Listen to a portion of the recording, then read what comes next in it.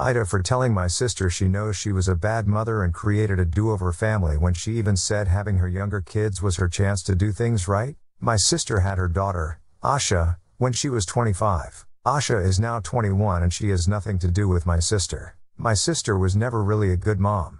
Not when Asha's dad was alive, not when she became a young widow, and not when she decided to focus on herself after losing her husband. Asha did not have an easy time with my sister, and while my sister went through a lot as well. She was stable in her job, she had support from friends and family, she had a house, she had any number of resources at her fingertips, but she still chose to be a checked-out mother who really didn't give a crap about her child. Asha spent most of her time with her paternal uncle because of the connection to her dad and their shared grief. He was also amazing to her and stepped up where my sister failed. But Asha still saw me and my parents a lot, and I was the person she went to for more motherly things. She knew it was a waste of time asking my sister, so she found ways around everything, where my sister's advice or guidance wasn't needed.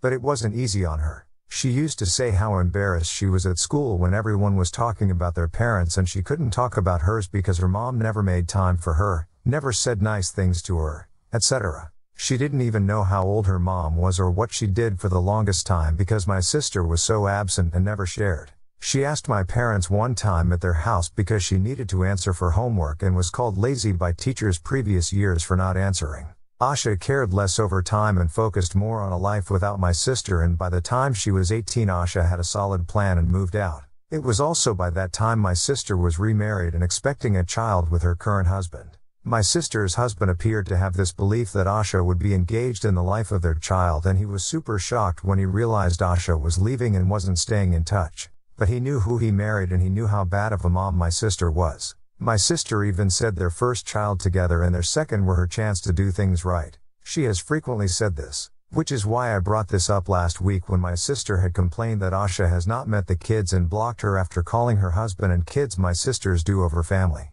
My sister took huge offense to that and she claimed Asha was lacking in sympathy for how hard it was to be a young widowed mom.